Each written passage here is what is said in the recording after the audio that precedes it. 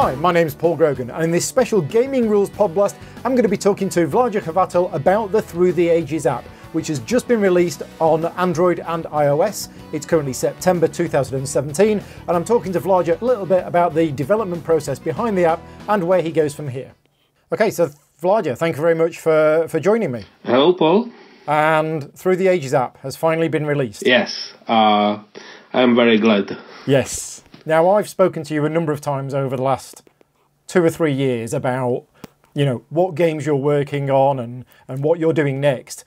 And a lot of the time it's been, well, we just need to get the Through the Ages app finished. So a lot of us have heard that for a very long time. How does it feel that the app is now finally out there? Yeah, it's hard to believe after all these years.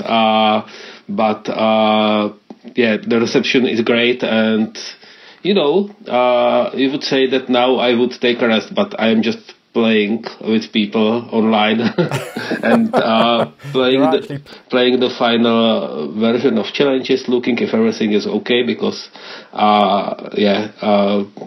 we really tried to do a perfect job, so I am just double checking, and then I need to, there are some duties, some board game related duties I have. Yeah. I need to finish some stuff, and then during all this time I was working on the app, I was just storing my ideas and some possible new games and everything, and I'm really looking forward now to dive to this pile of potential games. Yes. And to pick something and bring it, because for now I was just when I was involved very much with the digital games, I was doing just small games like That's a Question or Code Names, but I am still I have this drive to do something big and meaty. Yes. So this is very good news for people out there like me, who like your who like your big meaty, fairly complex games like Through the Ages, Mage Knight, Dungeon Lords, all of them, is that you haven't stopped doing those games. You just haven't had the energy because you've been focusing so much on the Through the Ages. Yeah. The truth is that probably I shifted a bit also in this area. I now are looking more towards story in the game than the complexity.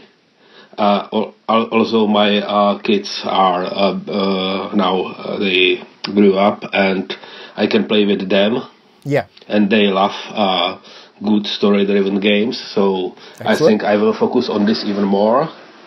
And I will see. I always liked to play games of all types of complexity, lighter games, yes, and heavier games. And I thought that I am good only at doing the heavy ones, and then I had great luck with code names. So, but I still think, that's something that you cannot plan. Yeah, that just games or not. Yeah. But you can do a good heavier game by just investing lots of work and effort and thinking and love to it, and that's what I am planning to do again.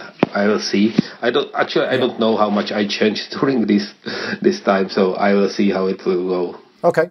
Now, you talked about Through the Ages taking years of development. Can you just give us a brief history, as it were, of when the Through the Ages app first started to be created? Was it 4 years ago? So the first digital version of Through the Ages was actually created even before the game was published. Oh, okay. So 11 years ago then? More than 11 years ago. Okay. I was working in a video game company at that moment, and when I was starting doing this game, I did also an online version, because first I was just playing with myself, dragging stuff on the screen. Right, okay. And then I made it online and played with my friends, actually with people that later created CGE. Right, okay. Then during the years there was this board gaming online site, which is a great site, free, where people could play through the ages. I was playing there too. And I was grateful that someone did this for my game. But I was always... Actually, when we were starting our digital production, I was always wishing that there is also official version of Through the Ages. At that moment, also, I was approached by Kurito, Yes. which is a board game implementation company, and they asked me to create Through the Ages. So I said, okay, great. And in the end, it didn't happen because at that moment I didn't realize how difficult the task is. Yeah, I wanted great, like near to perfect implementation. Now I understand way better why it direct, why never met any deadlines, but it was not the reason to end the cooperation. The reason was it didn't met the quality I imagined by far, and in the end we agreed that it is not, because the company was basically one man in the end. So it is not in his powers to make this happen, not just on time but at all. Yeah. Yeah. So the agreement was made that Kurito would stop developing the app and that you would then bring the app in-house, because at that time CG Digital had already been created. Is that right? Yeah, we were already working on Galaxy Tracker. So I just didn't. I several times prolonged the agreement with Kurito, but in the end we decided it will not happen. So I brought it back, and we hired a programmer to work on. While we were working on Galaxy Tracker, we hired another programmer to work on Through the Ages. Yep. At that moment, we already started to realize how big project it is to do everything perfectly. Parts of the code has to be rewritten, because the project starting to grow to be very big and complex, and when you do something like this big, you need like solid core. Yep. And so several people joined Martin, or this programmer, in his effort, but none of them full time. Actually, it was me. It was Matuš Kotry, who is author of Alchemist and also is a programmer, and also my wife Marcela, who is also a programmer. Okay. So we start to help him to finish the app. In the end, he left the company, so it was these three people working on the game itself. But later, in the later phase of development, basically all company joined us. As we did with Galaxy Tracker, when the app was close to finish, we stopped other projects, and everyone was trying to help us to finish the app, the multiplayer, achievements, rankings, the server part, all these things that are not just the game but the app. Yeah. And the CGE Digital team is actually quite big. How many people are actually in CGE Digital? I don't know. I would need to count. Yeah, but basically the. When I was talking about this program, there were three programmers that joined us. And we have also some designers, and it grows because we need not just publish new apps, but we need also maintain and create content for the apps that are already out. So So here we are, September 2017. Now, CGE did release a date when the app would first be available, and that was spring 2016. So obviously we're a year and a half after we originally said we'd launch it, but that's because the complexity of the app, there's a lot going on in the app itself, but also you have implemented, you know, single player, campaign mode, well, you've got challenges, you've got obviously the in-depth tutorial, you've got achievements, you've got multiplayer, you've got async multiplayer, pass and play. A lot of other apps that come out don't come out with all of the features included from the start. You know, they will say, oh, it's just single player for now, and we'll add multiplayer later, or the other way around. Whereas with this app, you wanted to make sure it was as good as you could make it, and have everything in there right from day one. Yeah, we had our dream how the app should look like, and we know that many people already play multiplayer, and you know that we wanted the multiplayer to be at least as comfortable as the other means. Yep. And at the same moment, we didn't want to left out the new players. Yeah, so that was that's why there had to be a tutorial, which was lots of work to do. There has to be this single player again.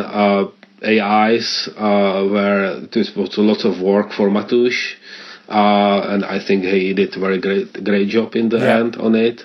And at the same time, you know, I was expecting that I didn't imagine the AIs will be like really competitive for good players.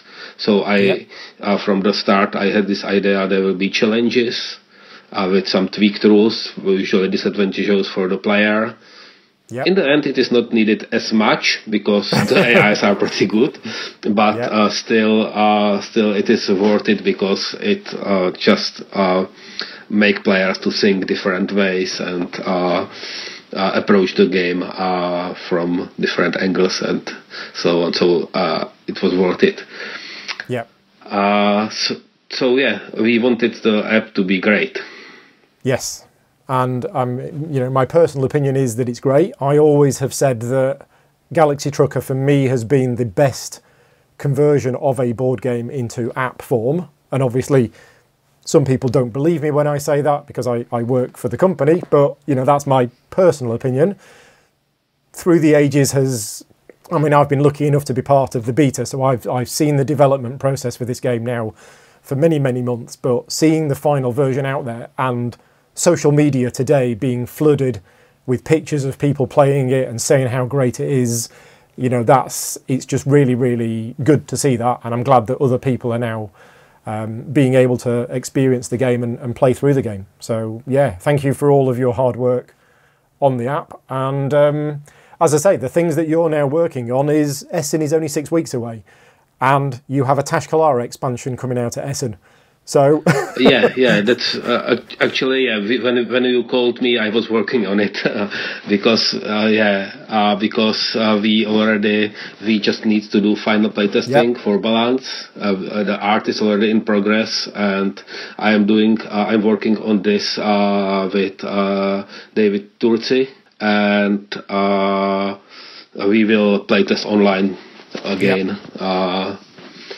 I hope I will start today. So final balancing of that, and then you need to help me with the script for the That's a Question video. It's non-stop, isn't it? There's always going to be something going on. Just thought I'd remind you of that one. But yeah, once Essen is out of the way, then you can start then sitting down and putting some new games on paper and seeing what I will see. Maybe I will just take a nap, like for a month or something like this. Yeah. So excellent. Right. Well, thank you very much for joining me and for telling everybody about the process that has been with you now for many years. And yeah, the app is now out there. Okay. Thank you and goodbye. And there you go, that's the end of the interview with Vlaada, where I found out more than I was expecting to. So talk about future games that he's going to be working on. Nothing specific, but he did drop some hints as to, you know, where his mind is with the kind of games that he wants to make now. So personally, as I say, I'm looking forward to, you know, what he's got in store for us, you know, over the next few years with all of these ideas that he's had that he's not been able to do anything with. Anyway, thank you very much for listening. If you want to hear any more of my stuff, this was just a mini Podblast, but I do a podcast every couple of weeks. And of course, I've got all of the rules videos and everything else. It's all on the YouTube channel of Gaming Rules Videos. So until next time, thanks very much again to the sponsors of the show, Games Law, the UK's largest specialist games retailer, and to Jason Shaw at audionautics.com for the music used in this podcast. Take care, and thanks for listening.